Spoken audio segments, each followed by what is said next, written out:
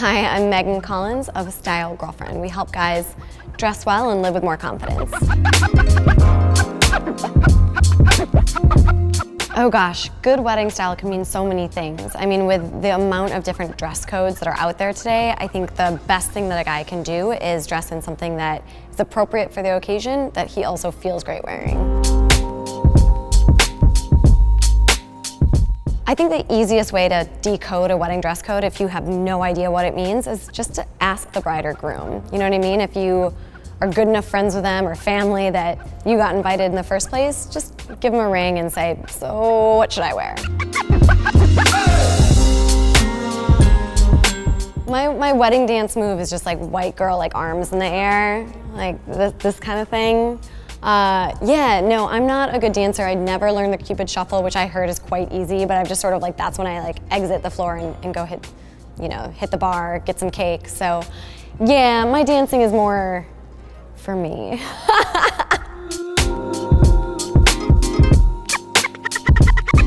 The biggest mistake that a guy can make when getting dressed for a wedding is to not pay attention to the dress code.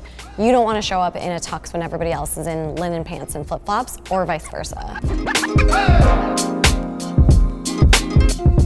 Personal style to me just means getting dressed with intention, right? It's about putting something on that makes you feel really great and is going to be appropriate for wherever you're headed, and that's, you know, makes you look hot. Honestly, the quickest way to a style upgrade is actually just to do an audit of your closet.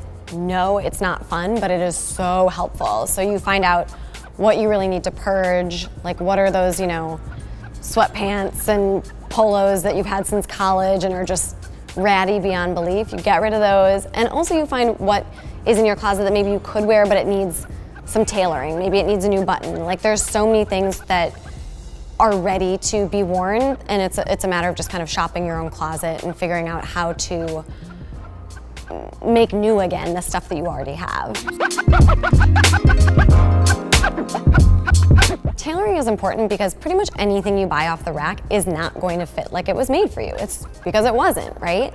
So if you get something tailored, you put a little bit more of your wardrobe budget into, you know, the suit that you were planning on purchasing, the dress pants, even, honestly, even polos, and really everything can benefit from tailoring.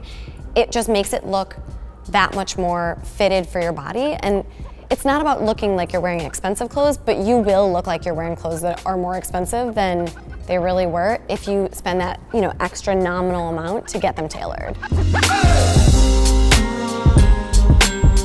Oh, easy, Shoop by Salt and Peppa. That will get me on the floor every time, and I will sing the whole thing, whether you like it or not.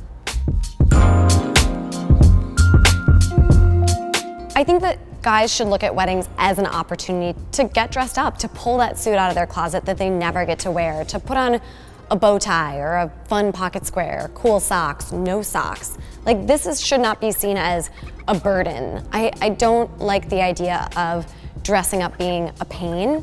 Like take this opportunity and, you know, peacock out, right? Like look your best, outshine your date, have a great time, be the best dressed guy on the dance floor, put the groom to shame, put the bride to shame, like do you.